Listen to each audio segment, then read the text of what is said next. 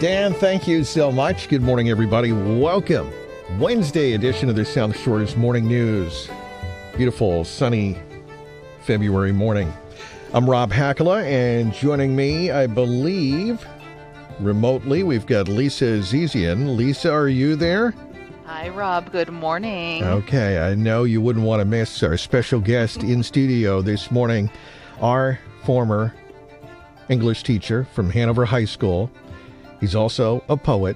Mr. John Hopkins is in studio this morning.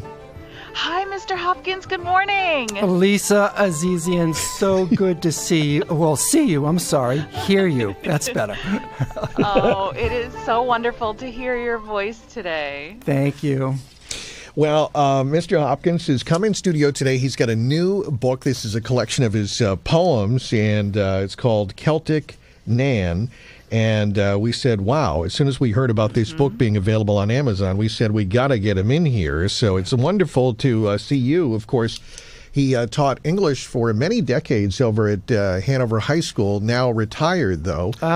Rob, not quite retired anymore. Right now, I'm teaching at an all-girls Catholic school in Milton, Fontbonne Academy, or Fontbonne Early College of Boston. And I've been there for about 2 years. And listen, I had 34 amazing years at Hanover High School. Oh, yeah. And but for some reason, God has a sense of humor. And next thing you know, I'm at Fontbonne, and it has been just amazing there as well. A school filled with great teachers, great students, and I love it there. Thanks. Yeah. Well, how lucky is Fontbonne? That's amazing. Congratulations. Yeah. Well, we're lucky to have found each other. Let's put it that way, Lisa. Well, people are going to love this book. I know it's doing very well on Amazon already, as many people have started to spread the word about this collection of poems. And I'll start by asking, I guess, John, many people have an idea, or someone says, wow, that's a great story, you should write that book. Or, if it's a collection of poems and you have so many poems out that have been, the poems themselves have been published individually in different places. Well, why, how did the book come to be?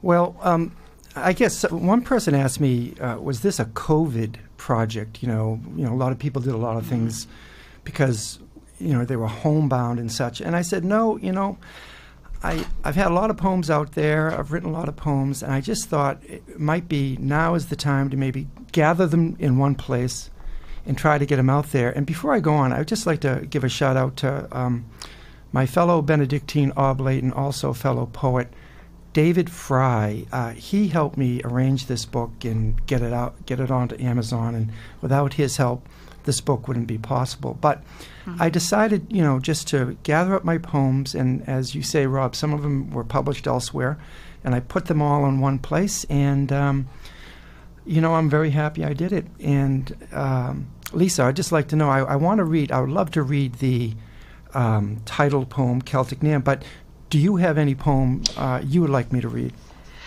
I marked a couple in the book, Rob, that I really enjoyed, but I wanted to ask you to pick one that you really wanted to focus on today, because what I love about the book, Mr. Hopkins, is that it weaves a lot of your life through. I mean, we have, you can tell from the title, Celtic Nan, you have some of your history, your ancestry, your family, your relationship with God. You have, you talk a little bit about teaching and your kids. So I wanted you to pick what you felt would be, I guess, most important for us to hear today.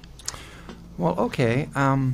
Oh, boy. I don't know if I have time to read two. Do I have time to read two poems? I'm going to try to do that, yeah, and I'm going to come in, and if you can, too, maybe, Mr. Hopkins, with your right hand, if you can just turn that knob down on that black box over there, if you could just turn that down. There we go. Okay, good. I want to make sure we don't get any feedback at all as we do the reading here. So, okay. I'm going to let you start. Did you want to start with the title poem first? I would. Okay, all right. This is, again, out of John Hopkins' book, his collection of poems, Celtic Nan. Go ahead, sir. Okay. Celtic Nan, composed at a Celtic spirituality retreat led by Father Tim Joyce, accompanied by the harpist Mairead Doherty. Nan, on the boat over, you would not eat the worms called spaghetti.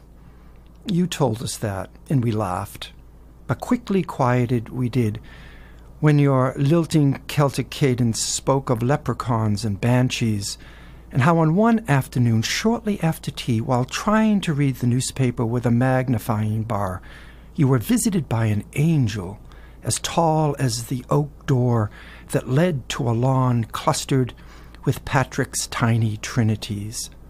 There we searched the clover for 4 leaves, not 3, for we had learned from you the Trinity by heart, Jesus, Mary, and Joseph.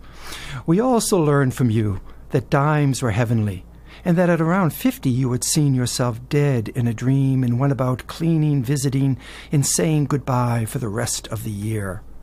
You told us that, and we laughed, but quickly quieted we did when our mother, your daughter, died. You were 78 and had to lug the laundry of 7 to the basement, climb 3 flights, cook, clean. Yes, we dug for your stories still, but found nothing. No slice of green, no pot of gold, no potato turned black from blight. Oh, but Nana, something howled in the night. And so we flocked to your bed where you said your rosary and read your Pilate and told us without saying who we are. Strong Celtic Nan, the beads have come round to this. We have retreated to a thin place to rest and to heal, to pray and to laugh, but quickly quiet we do when we hear fingers bring heaven to a harp, hear a voice bring joy and passion to the people we are. Yes, Nan, to the people you are. Oh, well done. John Hopkins, Celtic Nan, one of the great poems in this book. And I guess since we're running tight on time, can you find a shorter one? I know, Lisa, you had many picked out. I was trying to look through, and I just, it's hard for me. I don't want to pick one of the ones because I'm not sure which one you really would love to hear. Okay. I've got a rather short one here. Okay. Let's hear that. Well, you know, the last poem of the book is short, and that's about my wife, so I'd like to read that. I'll get it down. I'll get through it quickly. Here it is. It's called Waiting. There was that day I started feeling restless, so instead of correcting papers or washing dishes or paying bills or doing all those other things that had to be done, I decided to say a Hail Mary for every person in every photo in every room of the house. Next, I prayed for the furniture, specifically those who made it. Your name came up a lot. Then I prayed for the spiders suspended from a ceiling corner. I spread out the newspaper and prayed for every person in every story. This took a long time. It was still raining, so I prayed that Hester would forget Dimsdale and be mine, that Tess would forget Angel and be mine, that Anna wouldn't jump. I prayed that Mrs. Ramsey wouldn't die. I started praying for each raindrop when I heard the car door close. I knew then I could stop for a while, maybe start the dishes, because at least one prayer was about to be answered. Mr. John Hopkins, Celtic Nan is the name of the book, a collection of wonderful poems. There's so many good ones here. Lisa, was there one that you really loved? I know you marked down Dragonfly. I thought one of the ones I really liked was I'll Admit Lord. I thought that one really just thinking about the rituals and life, and I think during this everything that we've been going through, it's really we're appreciative of those who we have in our lives. Just about looking out. A lot of people have been home, Mr. Hopkins, and they look out the window and maybe they do see what's going on outside that window. Yeah, well, I'll tell you, one of the things we try to do as Benedictines is we try to see the sacred in the mundane, the sacred in the ordinary. Sometimes I think God is hiding in plain sight. He's right there if we could just look and see. Celtic Nan. And I liked one of your poems that you were outside and you discovered a children's toy. Oh, yeah. In the yard. Yeah, Army Man. Yeah. Army Man, that's right. That is a good one. That is a good one. Oh. Well, we want to invite people. I know, and Malcolm, our traffic reporter, be patient there. Malcolm, we're going to go to you in just a moment here. And we just want to say the book is available on Amazon.com, Mr. Hopkins. Yes. We are coming up on St. Patrick's Day. This would be a wonderful gift. That's a good idea. Yes. A great collection of poems, Celtic Nan. It's available on Amazon, right? We can go to Amazon.com. Do we just type in this? Celtic Nan, John Hopkins. If you are a former Hanover High School student, you'll recognize there are a lot of vocabulary words in this book as well that you'll recognize. I noticed. Pusillanimous. Oh, my goodness. Mr. Hopkins, will you promise to do a reading this summer that we can attend? Absolutely, Lisa. And listen, Rob and Lisa, thank you so much for having me on. This has really meant a lot. Wonderful to have you you in there. That's Mr. John Hopkins, Celtic Nan.